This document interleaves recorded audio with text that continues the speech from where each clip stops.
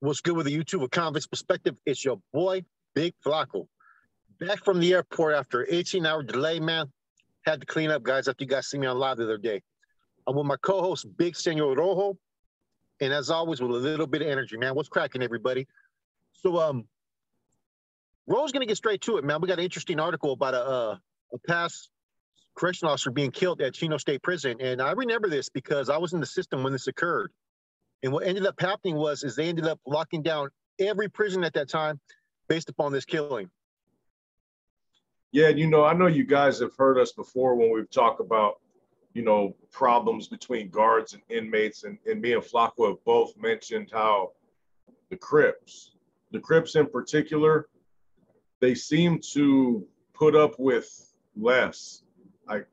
For no other better way to say it, they seem to put up less when it comes to their interactions with the guards as perceived disrespect. I've seen it firsthand just in verbal stuff. They'll escalate real quick from a simple, something that can be talked about to a real fast. You know what I mean?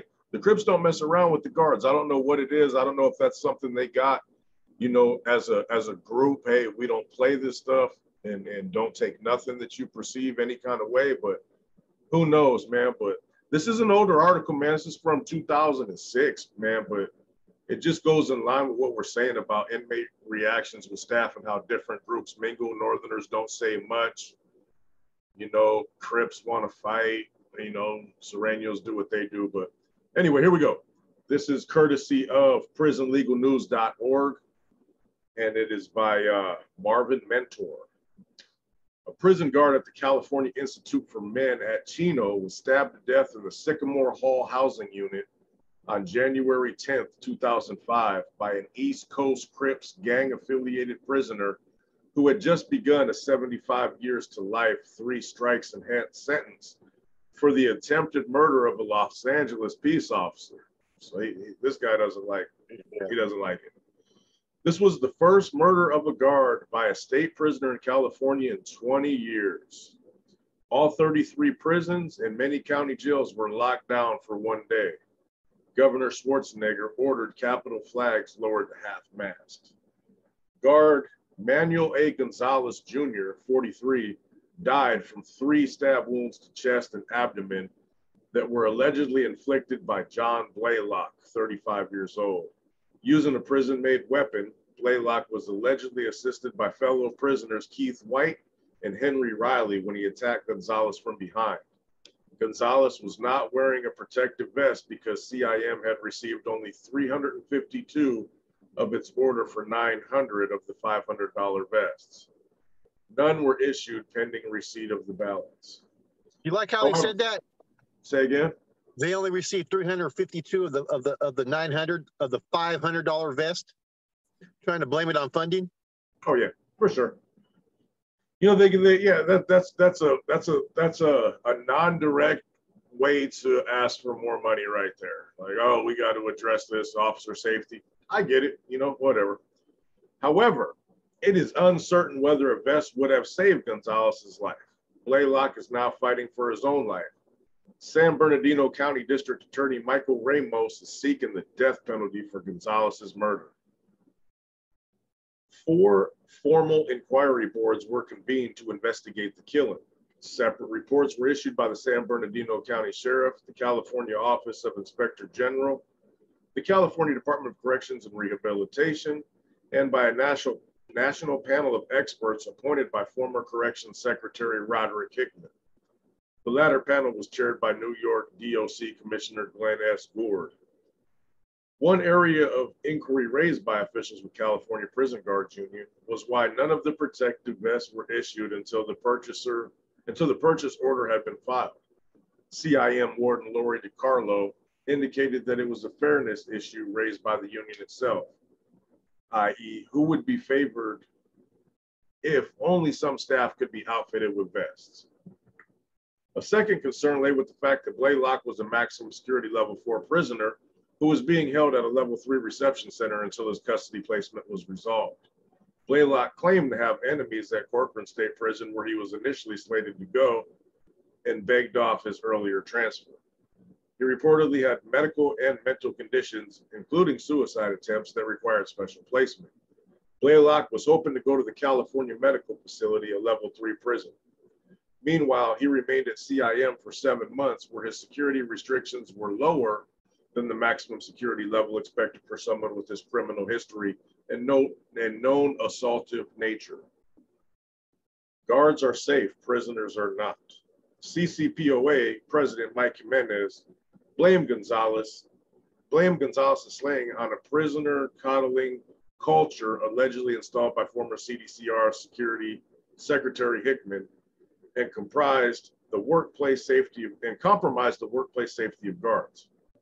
Indeed, on May 6, 2006, Michael Watson, a mentally unstable prisoner at New Folsom Sacramento facility, who was unhappy over losing his job in the kitchen, took guard Sheila Mitchell hostage for 10 hours using a prison-made knife.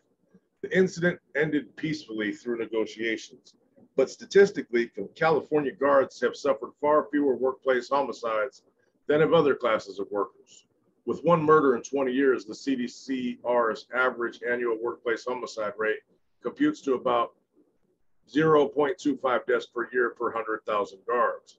This compares favorably with taxi cab drivers, 26.9 homicides per 100,000 drivers a year, detectives 5.0, and justice public order workers 3.4.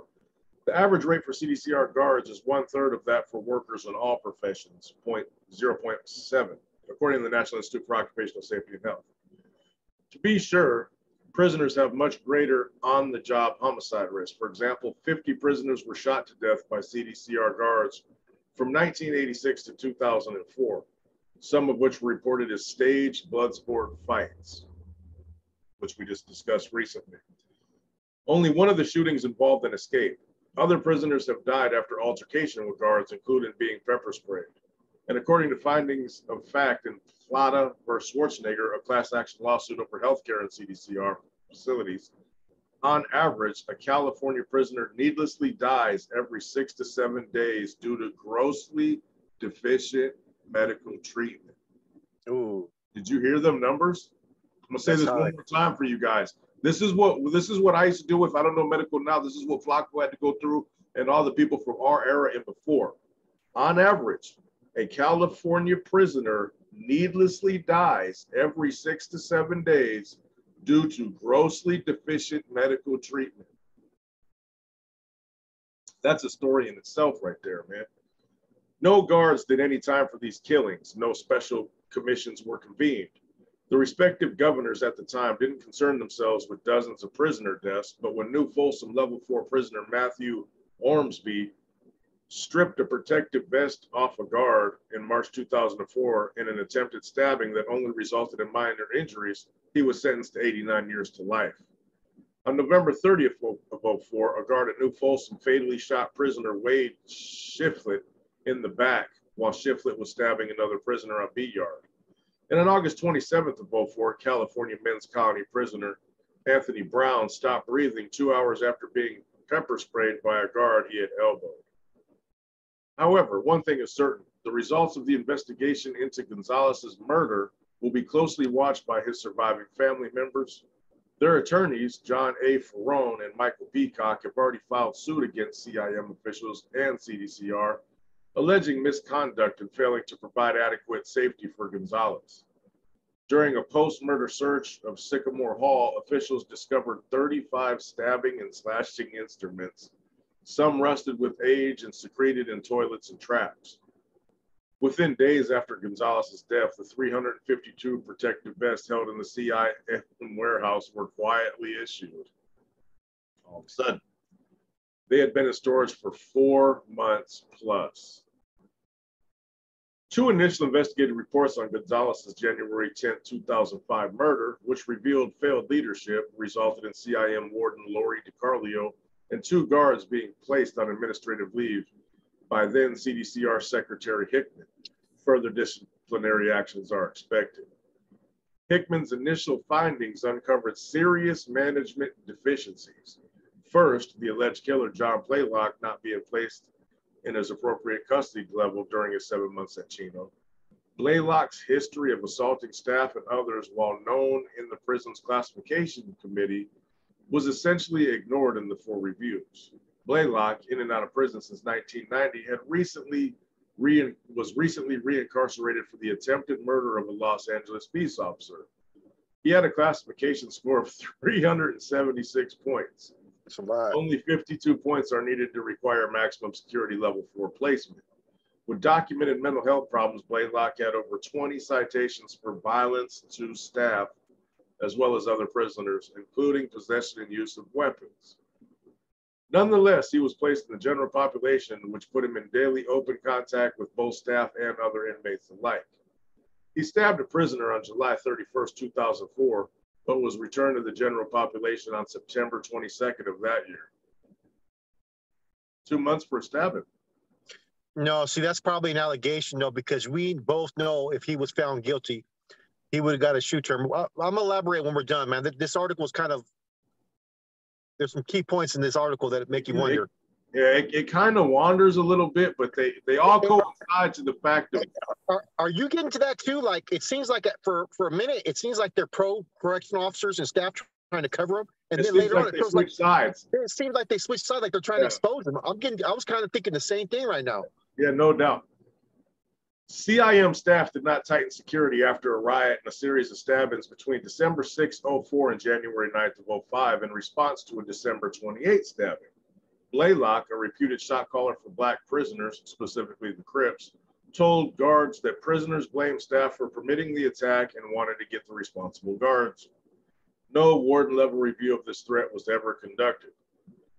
Further, the murdered guard, Manuel Gonzalez, routinely let Blaylock out of a cell to move on the tier unsupervised. On the day he was killed, Gonzalez violated procedures by releasing Blaylock from the cell while leaving the grill gate and front door open. That was when Blaylock attacked him. Such violations during Gonzalez's second watch period were reportedly commonplace. A March 16, 2005 report by the State Inspector General revealed lax inventory controls that permitted prisoners easy access to tools with which to manufacture weapons. Daily tool inventory records were obviously falsified, as having been checked off during a 20-day period when the tools had either been seized as evidence or other misplacements. Check boxes on tool inventory forms were suspiciously signed by the same pen, appearing to have been done after the fact by one person. Facility disrepair and poor building maintenance provided prisoners with a ready supply of raw materials for making weapons. The IG's inspection found unsecured tools in a 5-gallon bucket, unsecured lockers containing welding rods and propane cylinders, and numerous unsecured bins containing non-inventoried replacement parts kept on hand for electrical and plumbing repairs. Broken windows permitted prisoners to pass contraband from cell to cell. Required daily cell searches were not performed. The IG report noted that Blaylock was inappropriately housed in the general population and that Gonzalez and other guards frequently violated set security protocols by letting such violent prisoners run loose. Following Gonzalez's murder, the prison's clinic was found to be ill-prepared to handle emergency medical needs, with key supplies such as defibrillators, oxygen, and airway relief equipment kept in different locked closets in separate rooms. Indeed, the prison's emergency response was characterized as disorganized and pandemonium, so much so that the crime scene was contaminated and destroyed, resulting in the loss of important forensic evidence linking the victim and assailant. Staff were described as traumatized and inadequately prepared by academy and institutional training. Elementary chain of command procedures were not followed. Evidence bags were not secured. Even blood evidence from Blaylock's hands was neither examined nor preserved. Incredibly, no incident log was ever made. Additionally, it was noted that prison officials had failed to adequately address Blaylock's known mental health issues. The March 2005 Board of Corrections report, augmented by input from the New York DOC Commissioner Glenn S. Gould, concluded unremarkably that CIM was overcrowded, that the best should have been distributed earlier when they arrived, and that Blaylock should have been placed in administrative segregation when he was processed in. More to the point, all of the above reports generally labeled CIM as being in complete disarray and solely in need of an immediate change in leadership. Secretary Hickman ordered a thorough review of the remaining 32 California prisons and 8 youth authorities. Under increasing pressure, he subsequently resigned on February 26 of 06. That concludes this article, man. But wow, it kind of bounced around a little bit. Damn. Who wrote it? Who wrote the article? Huh? Who wrote the article? Oh man, it was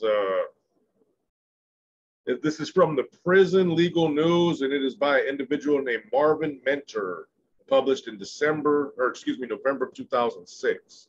Talk about a journalist trying to get everybody their side of the story. Yeah, he was supporting everybody. He was supporting everybody, man. I think that there's a couple things I noticed that to give the viewers a better understanding, those that remember this time era. I think he may have been housed in CHINO because based upon that time, that was a reception center. Yeah. You know what I mean? That's the only thing that can make sense for someone having 350-some points, man, or whatever. That's a lot of points, man. I mean, you know, I mean, you go. I mean, I don't know how much I've ever had was 50, bud. Yeah, 51. I had 100 and something at the end. You know what I mean? But so I'm just trying to grasp some things that you know, you get two sides to the story, man. First, the CDCR, right? Their standpoint was in the beginning, and it was almost like they tried to blame the officer Rodriguez, right? That was his name. You know what I'm saying? It was almost like they were trying to do so to avoid a lawsuit. You know what I mean? Self-justify that he was coddling inmates and giving them access to this, that. Man, they were trying to cover basically from a lawsuit from the family, man. That's the only thing I could see from it. Hey, real quick, the thing was, if that dude was coddling, he wouldn't have got hit. You're not just going to hit somebody who helps you out. You know what I mean? If he's letting you wiggle and hustle, you're going to get somebody else. So that was just him being lazy. How many of those, okay, and this is another part, right? How many issues, okay, I get he probably had some issues with some peace officers. They say attempted murder. I mean, stalking a peace officer, sometimes they can consider attempted murder if you heard them. I mean, we know how they try to build up charges. So the one thing I'm looking at, right, is he got the help of not just one person, but 2 people.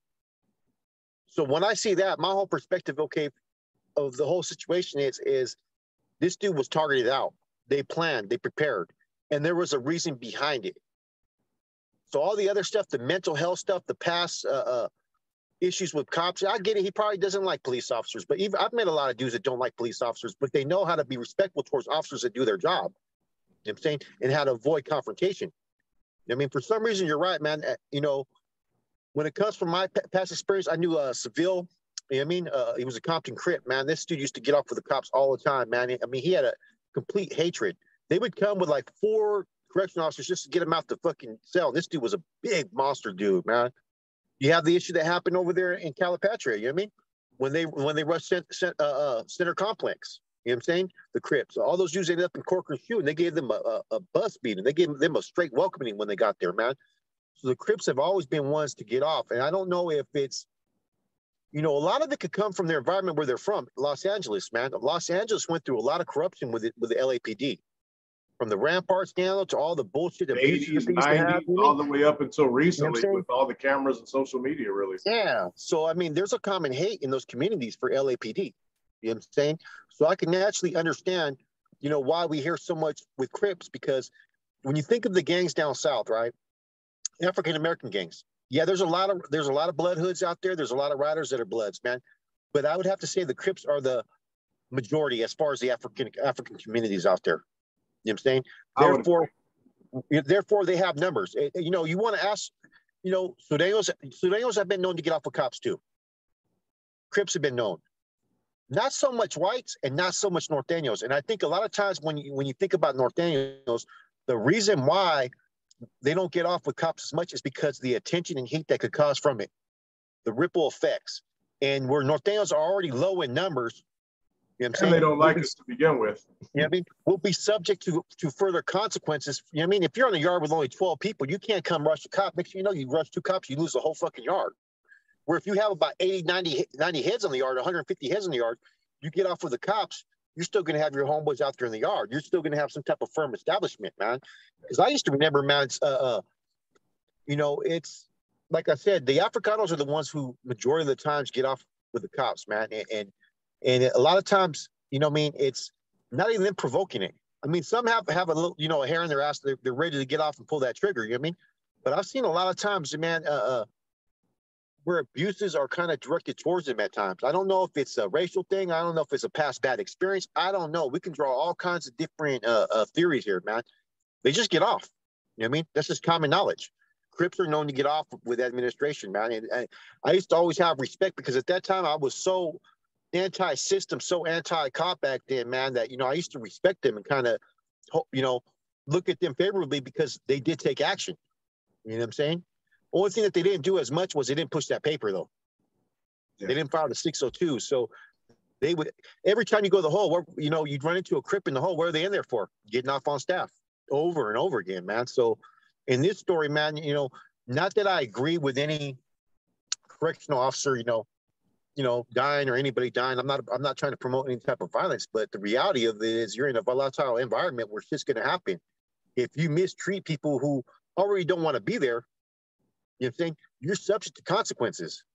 Eventually, someone that's doing a life sentence already for being in there for an issue of attempted murder on a peace officer. Yeah.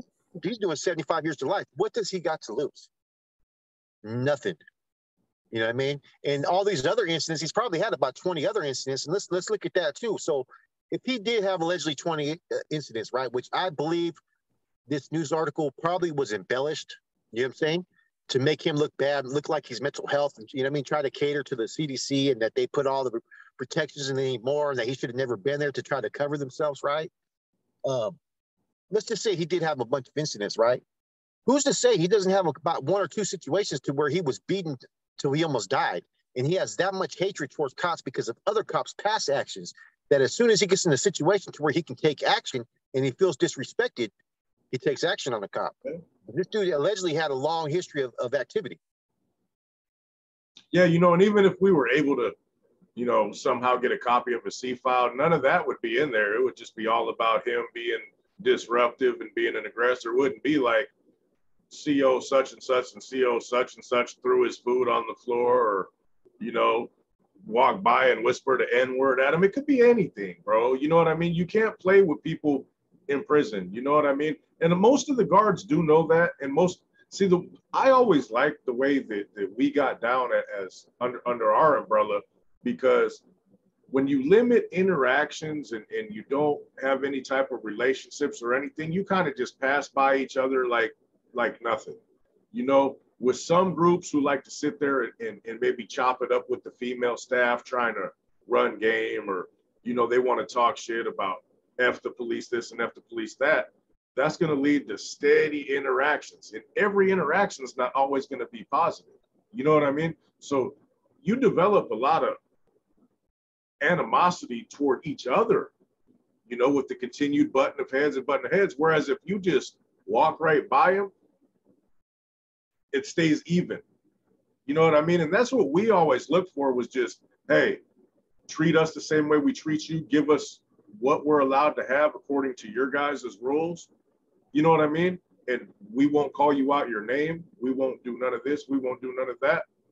And you know, you don't hear too often about the homies, the Northerners, getting beat up by the police, taken off on the police, because there's no interaction to cause any kind of disdain for one another. Yeah, it could be. Every group's different, you know? Yeah, and the Crips are really, really ready to push them buttons, bro. You know what I'm saying? But see, with us, right, if someone takes action, it could jeopardize the whole car. Exactly. The repercussions aren't going to be good. So therefore, like, I've seen homeboys be disciplined, man. I mean, I've had to chew people out on the tier sometimes, man, just because of their actions on the tier, man. Like, hey, we got a canine on the tier. I'm like, hey, you know what I'm saying? You can't call him a canine on the tier. You're disrespecting him by calling him a canine. You're calling him a fucking dog. Yeah. Little shit like that.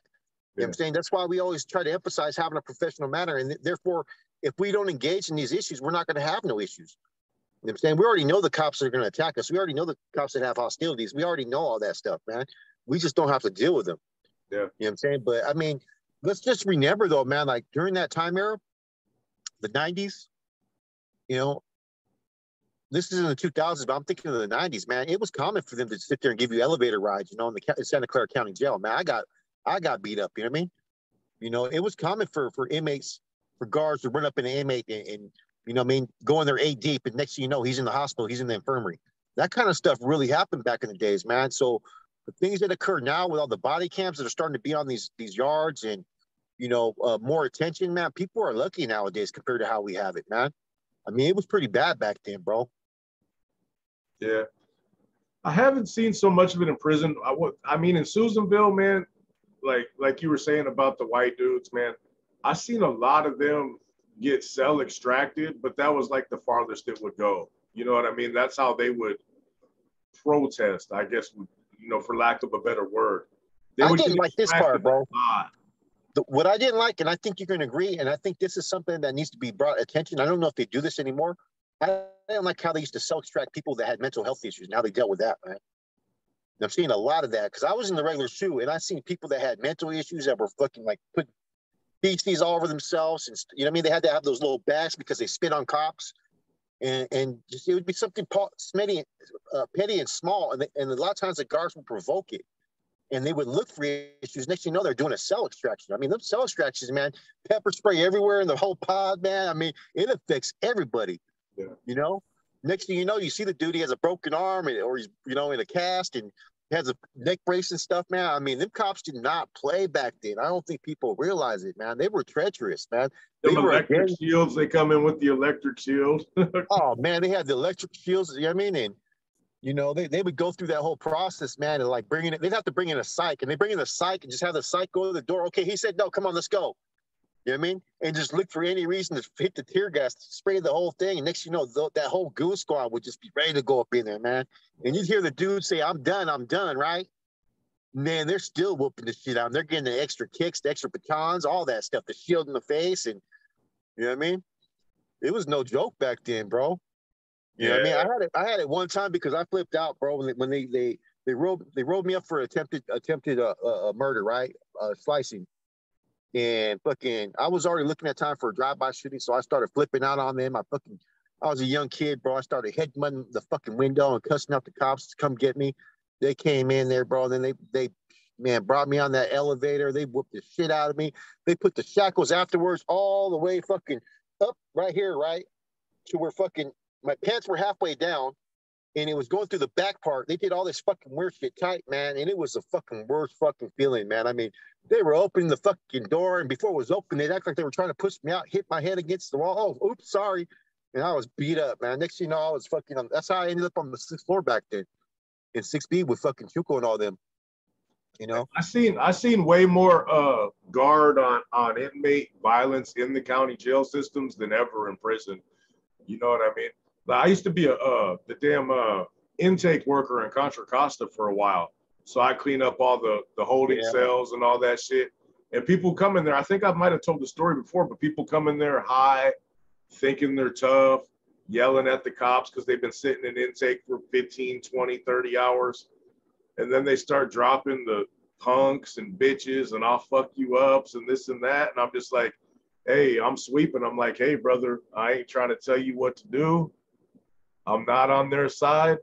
But if you don't stop, they're going to beat you to death, bro. Oh, F the police. Man, I ain't scared of them. Next thing you know, oh, I'm sorry. You know, and I try to tell them, bro, just, hey, you know, you come off the streets, alcohol, drugs, mad because, man, you feel like you're in there for some bullshit, whatever. Bro, this is not going to work out good for you. You keep yelling at it. You call, and then they start calling the nurses and stuff. That's when they really trip out. When the inmates would direct it at free staff. Oh, bro, them cops would be in there so. Oh yeah. They got them 6'9" big old Iowa white dudes, bro. You know, and they're just in there, bro. You know what I'm saying? I'm just like, oh, that's nasty, sweeping the floor. What do you think? I remember when this incident happened because they locked us down, right? I was in the SHU at that time. What do you think was the cause of it, though? The cause of what? This hit, this officer, this like one right here. Yeah, personally, like just a perspective. My perspective would probably be that he didn't get along with that particular cop. You know, he targeted him. You know, there's two. I think there's only two possibilities. One, he wanted to smash on a cop for whatever reason, and two, he just didn't like that dude, that particular correctional officer for whatever reason. The fact that they had two other people be involved, implicated in it, right? It just goes to show that, you know what I mean? Allegedly, let's go allegedly. We don't know we don't even know the results of this case, right? We should look that up, as a matter of fact. But since they allegedly had two people involved, man, that just goes to show for me that this was premeditated as far as it was planned for whatever reason. You know what I'm saying?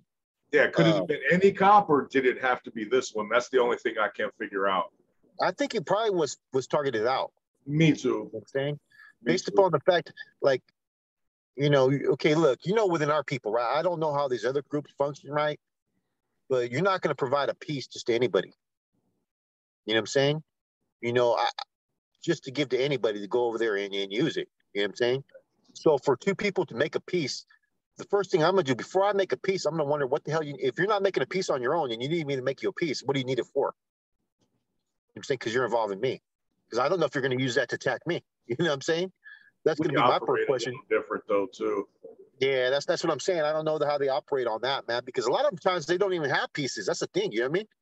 So a lot of except for the old school ones, a lot of them know how to make pieces, but a lot of younger ones, nah, they're not as used to manufacturing pieces like we are. You know what I mean? I don't know. There's a lot of questions with this article. I think it's weird because I think part of it in the beginning, I thought they were trying to get funding. Right. You know what I'm saying? Then part of it, I think they were trying to cover for a lawsuit. You know what I'm saying?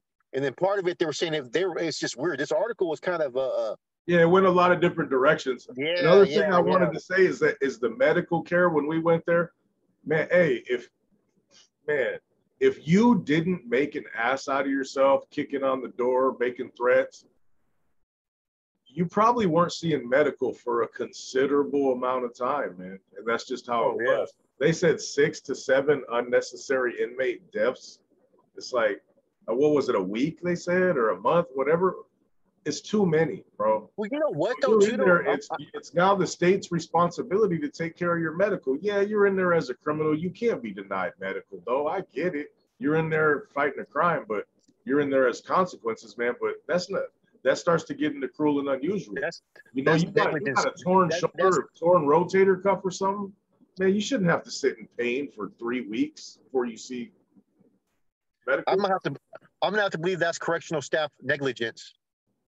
I really am. Yeah, you know what I'm saying? Because I've seen people talk about they're hurting and they have this and that and they want to go see a doctor, and then if the person keeps on bugging, they ain't got shit coming. You know what I'm saying? Yeah. You know, you're supposed to be given adequate medical treatment, period. So I mean, that's always going to be grounds for a lawsuit. Anytime improper care, negligence, or everything. The whole thing that they do, though, is that they have such procedures to go about it, man. They try to find ways to cover from lawsuits when these occur. You know what I'm saying? We were just enforcing policy. So what ends up happening there is it becomes a policy change, man. They're going to do everything they can not to have to pay no money out. Every time, you know? Anyway, here's today's lesson, man. You don't go to prison, you can go to the doctor whenever you want. I mean, real talk though, man. You don't got to deal with these kind of situations. Don't do what you're supposed to do in society, man. Get a job, take care of your family, educate yourself, and you won't face none of these messed up conditions, man. You know, prison's not supposed to be a good place. It is a punishment. Let's not forget it. But they don't care about basic human decency at some points in time. Not all of them. I'm not saying that. I don't have nothing personal against any CO, judge, district attorney. They're not the reason I'm in prison.